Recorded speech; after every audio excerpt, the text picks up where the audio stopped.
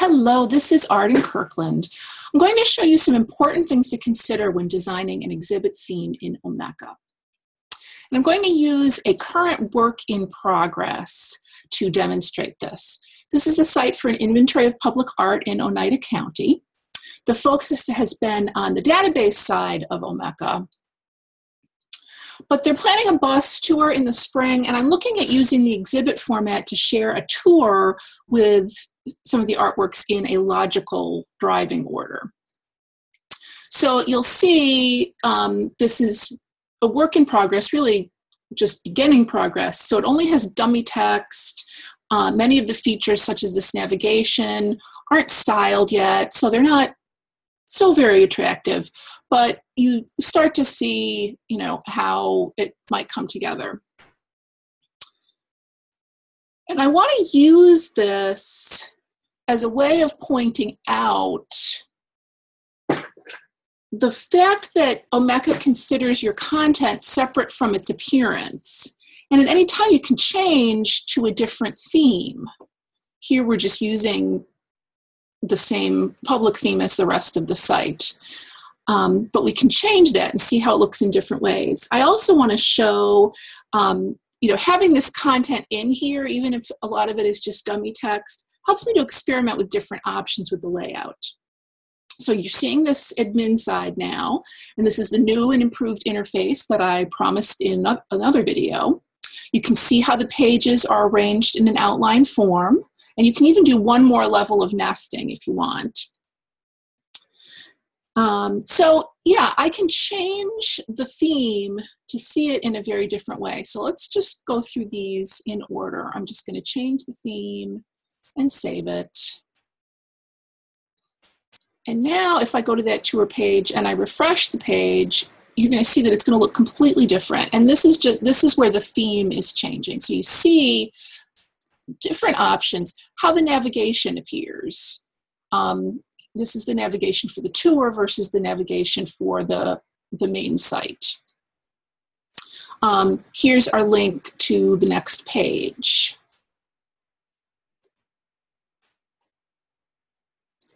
And we can just go through a couple different kind of sample pages there. Again, not fully styled yet, just using some of the existing themes to start playing around with this.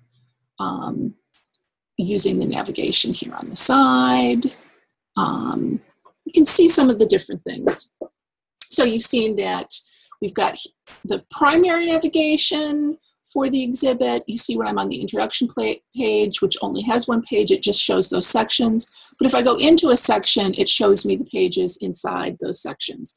And that's something that you can show or hide, have appear in many different ways. You can have the links to the next page or not. You can have different columns like this with it on the side, or put it at the top or at the bottom.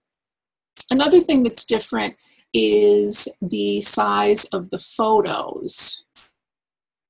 So in some cases, these are shown as large images, but how large can be set in the theme. So you're seeing some different sizes there. So let's look at another one now. Let's go back and change and see the next one. Go over here and refresh again. Okay, now we're seeing this is again, a very simple existing layout, but here we've got different columns. So the main navigation for the site is on the left. The navigation for the exhibit is on the right. If I go back to one of those sections that only has one page, you see again that when you're not in a particular section, you don't see the pages for that particular section.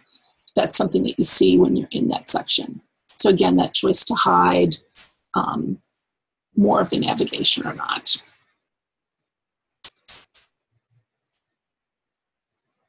The next and previous links here.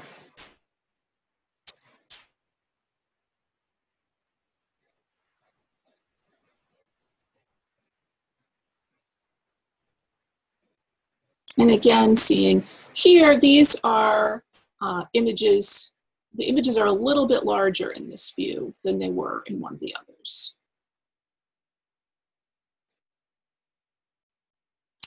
And let's look at one more.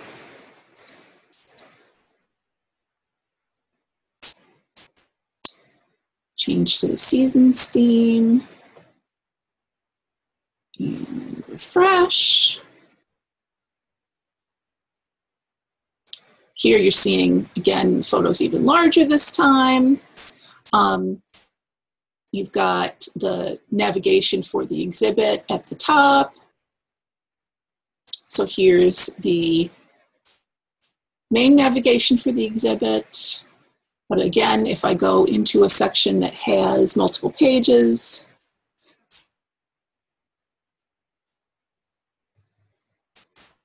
then I have secondary navigation for those pages.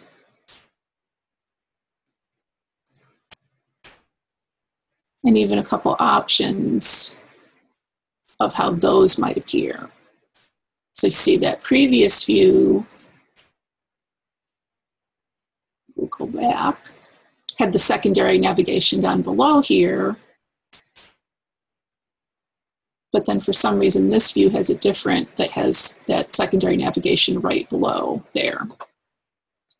Larger images, single column, next and previous links at the bottom.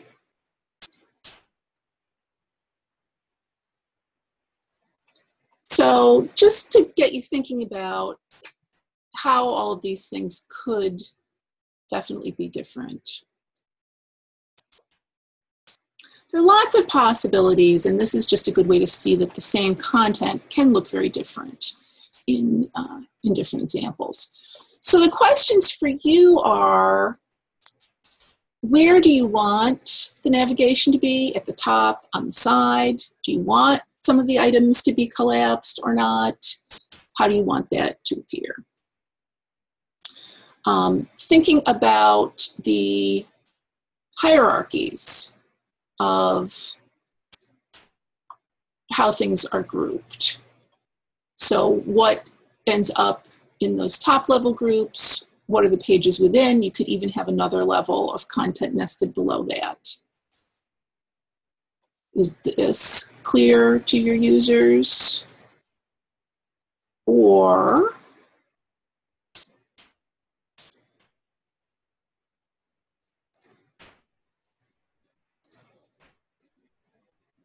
do you think the navigation on the side that really shows the outline form is more clear, depending on what you want to show? Thinking of that outline form, I just want to revisit something from another video. One option is to really think of the layout of a physical exhibit, especially if you are mirroring what is in fact a physical exhibit. But I don't want that to hold you back for digital exhibit, because you can definitely think outside of the white box when it comes to the digital version. Really think about how you can transcend what can happen in a physical space. There's a lot of content that you can share digitally that you could never share physically in the same way. Also really think about how different levels in your hierarchy can scaffold learning for your viewers. Could you nest different content for different levels of interest, different grade levels? What about sharing different nested content related to different thematic aspects, cultural influences, related artists? Infinite possibilities there of the kinds of content that you could nest in there.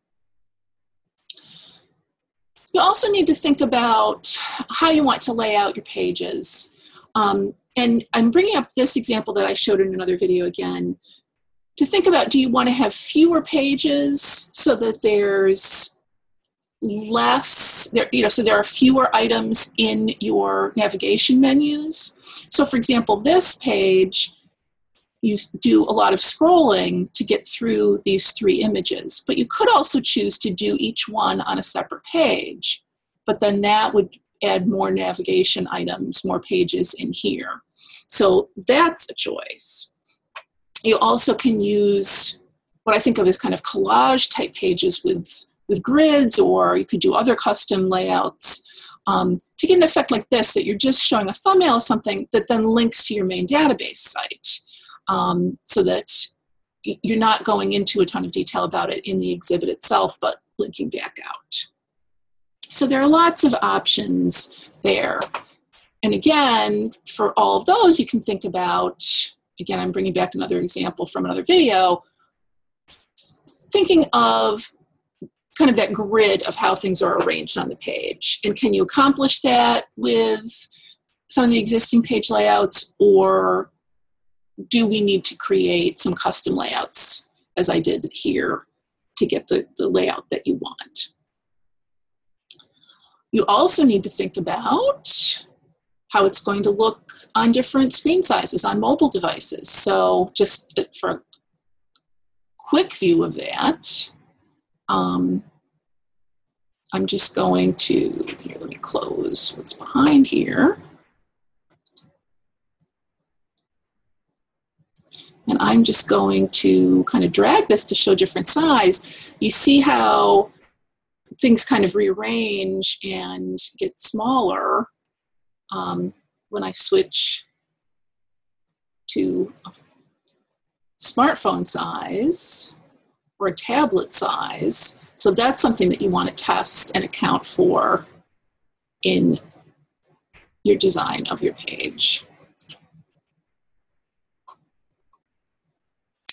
Of course, you also want to think about how this ties into other parts of your site. So thinking about how it relates to any other content that you have within the same website or other websites for the same project. Same colors, same fonts, that same look and feel, having consistency there.